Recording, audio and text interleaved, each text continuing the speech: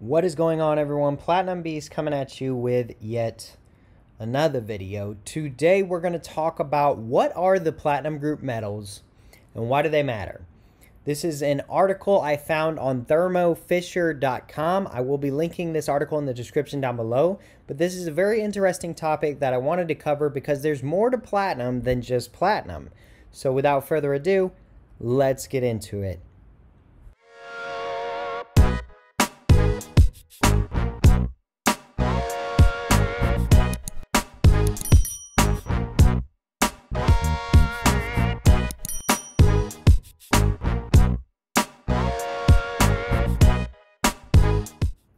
Okay guys, so I've got the article pulled up here. Like I said, I will be linking this in the description down below in case you want to check it out for yourself. There is an editor's note here that this is part 1 of a 6-part series on platinum group metals. I suppose that will run on Tuesdays. This article is fairly old, so I presume all 6 parts are out. This article was written January of 2015, but this isn't a news article, so to speak. This is more just an article talking about the different metals that consist within the platinum group metal spectrum. So, we all know about platinum, palladium, and rhodium, and those are the first 3 metals listed here with descriptions, and I'm going to read through the descriptions, but we all know about these 3 metals. Why? Because they are minted in bullion form. But there are more platinum group metals than just these 3, right? These 3 are the investment type. The rest are simply industrial. They have no investment ability whatsoever other than investing in mining companies and things of that nature. And so, yeah. But let's go ahead and get into this article. So basically, the platinum group metals are a family of 6 structurally and chemically similar elements that are most valued for their wide range of industrial, medical, and electronic applications. These versatile metals play a significant role in many of the products we use every day. So, the first metal on the list is platinum. Platinum is probably the most recognized platinum group metals. Yes, we know this to be true because of its use in jewelry, but its main application is the manufacture of catalytic converters as well as other industrial applications. We know this as well. Platinum has a high melting point and temperature stability, is highly corrosion oxidation resistant, and is a good oxidation catalyst. Platinum is biologically compatible and has many significant applications in medicine. Keyword medicine. So a lot of guys like to focus in on the cars aspect and the catalytic converters and filtering emissions, but there are medical aspects to platinum as well, and it is a vital metal used in the medical industry. And you know, medical stuff, we know generally has no limit as to how much money they will spend, especially life-saving treatment. Down here we get into palladium. It says palladium is also used to make jewelry, although it's not as popular as platinum. We know this to be true as well. Platinum's unique quality is its ability to absorb hydrogen, which has applications in chemical processes that require hydrogen exchange between 2 reactants, such as that which produces the raw materials for synthetic rubber and nylon. Palladium is chemically stable and, like platinum, has excellent catalytic properties, so it can be used as a substitute for the more expensive platinum in catalytic converters. Okay, so we know that palladium is way more expensive than platinum, so this article is sort of showing its age with that statement. But it is interesting that it's very similar to platinum, so they're interchangeable, and we know this to be true as well, and that's why a lot of auto manufacturers switch over to palladium in regular unleaded fuel vehicles. Down here we get into rhodium. It says rhodium, another highly active catalyst, is widely used in vehicle emission control systems. Rhodium is also used to make glass, thanks to its high melting point and temperature stability. So that's an interesting point, used to make glass. I didn't know that about rhodium, but we all know rhodium is 3rd on the spectrum of investment metals. Not many people stack rhodium. Not many people have rhodium in their stack. It's a fairly new metal in the investment world. Until recently, it wasn't available for investment purposes at all. So that is interesting indeed. We also know that the price of rhodium has skyrocketed to astronomical levels. It's pretty ridiculous to see. We know this, and we know the reason for this is because it is traded strictly over the counter There is no paper market for rhodium. So we're going to go ahead and get into the other three metals that you may not have heard of, or you may have heard of but don't quite know very much about.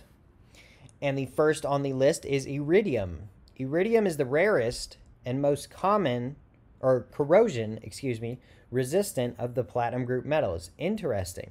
It is very dense and has a high chemical and thermal stability. Like platinum, iridium is biologically compatible and has many medical applications. So again, another platinum group metal that has medical applications, is very close in relation to platinum. And interestingly enough, it is the most corrosion resistant of the platinum group metals. So if you are in an application industrially that needs the least corrosion metal available, you're going to want iridium for that. You want, if corrosion is not an option for your industrial application, you're going to want to use iridium because it is the most corrosion resistant of the platinum group metals. So that's an interesting point. Very similar with some key differences, but overall interesting. The next metal we're going to get into is ruthenium. Ruthenium, although brittle, ruthenium is very hard and is a good alloying agent for platinum and palladium.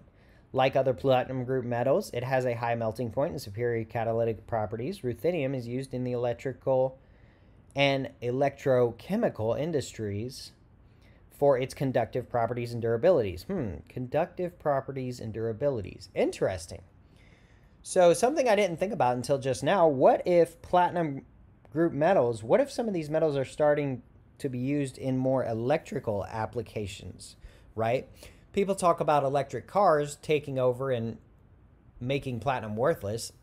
I disagree with that wholeheartedly. However, it would be interesting to see if ruthenium becomes a investable, or investor demand rises enough to make ruthenium a metal that is minted in bullion form for investment purposes. That is interesting. It would be interesting to see iridium or ruthenium be used in investment forms and have the ability to purchase it in physical asset form.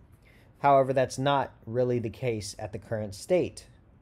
I want to note that these extra platinum group metals can be purchased in certain forms physically, but they're not specifically minted for investment purposes. And so we are moving on to the last of the platinum group metals, which is osmium. Osmium, and I'm probably pronouncing that wrong, as the densest and hardest of the group, osmium is often alloyed with other platinum group metals such as platinum and iridium. Osmium also is an excellent conductor of electricity and effective oxidation catalyst. Common applications for osmium include fuel cells and forensic science. So another interesting metal in the platinum group metals, and it's interesting that it's the densest of the metals. So imagine what a 1 ounce coin of osmium would actually be like. It would probably be pretty small. If you've ever had the chance to hold an ounce of platinum in raw form, which I have, you realize instantly how amazing it is to feel the density. It feels so heavy and yet it's so small. It almost tricks your mind. Your mind is so used to holding an ounce of silver or gold that once you get your hands on an ounce of platinum, you're like, wow, this is crazy how much you can feel the weight and yet how small it is in your hand. Osmium, I presume, would make that experience even greater. But down here at the bottom, it lists a few extra topics and points and things like that. These are just a few of the myriad applications for platinum group metals. Future posts will offer more details about some of the important ways in which platinum group metals influence our lives. For example, did you know a radioactive isotope of palladium is being tested for the treatment of breast and prostate cancers? Wow. Now that's a very interesting point that they made in this article. Breast cancer and prostate cancer are two cancers that are very widely spread. They have a lot of people they have impacted. They've impacted a lot of lives, and they have movements behind both of them, really, because of the impact they've had. So if palladium has the ability to help with the treatment in those cancers, that could really up the value. And perhaps that could be why the value has gone up a little bit. Of course, them switching the cars to palladium has definitely influenced the price, but this could as well. Platinum and iridium are used in oral and retinal implants. Interesting, another medical use. See, guys, platinum is used for more than just cars. It's used for oral and retinal implants. So retinal has to do with the eyes, I presume. Oral, I'm not exactly sure what that word means, unfortunately, but I presume it's pretty important. And if platinum is used to help in those medical treatments or procedures, I'm all for it. In addition to catalytic converters, other automotive applications call for platinum, including oxygen sensors and spark plugs. That's another interesting point. Platinum is not just used in catalytic converters. Palladium is used in virtually all electronics. That's an interesting point. I did not know that. So that's interesting. Palladium is used in electronics as well as automotive industry and other industries. So that's some interesting stuff too. I hadn't heard of any of the platinum group metals really being used in electronics, but I suppose palladium is. Iridium is used to make high purity crystals, which have applications in the medical, petroleum, and security industries. Another interesting point. So down here, it's kind of gives an overview because there are so many uses. The platinum group metals are in high demand, and mining alone doesn't produce enough supply. According to the U.S. Geological Survey in 2011, recycled platinum, palladium, and rhodium obtained from jewelry, electronic equipment, and catalytic converters provided a significant proportion of total world supply, as much as 24% of the total platinum and palladium supply, and about 27% of total rhodium supply. An estimated 155,000 kilograms of platinum group metals was recovered globally from new and old scrap in 2013, including about 56,000 kilograms of platinum group metals in North America.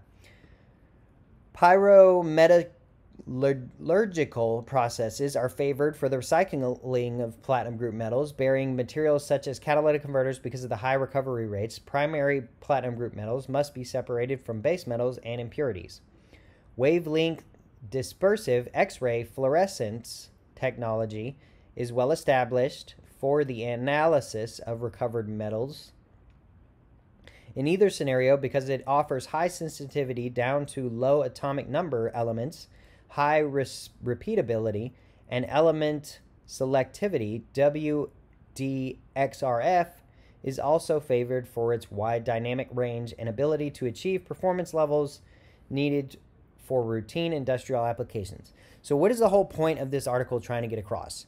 There's much more to the platinum group metals than just cars. There are many different industrial uses for these metals. Also, these metals are extremely unique on many different levels, and because of their uniqueness, I see many future potential industrial uses only helping the overall value of platinum over time, as well as the other platinum group metals.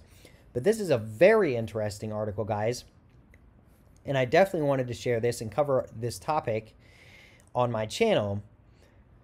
But with all that being said, guys, that wraps up today's article and today's information I'm sharing with you all. I will be linking, again, this article in the description down below.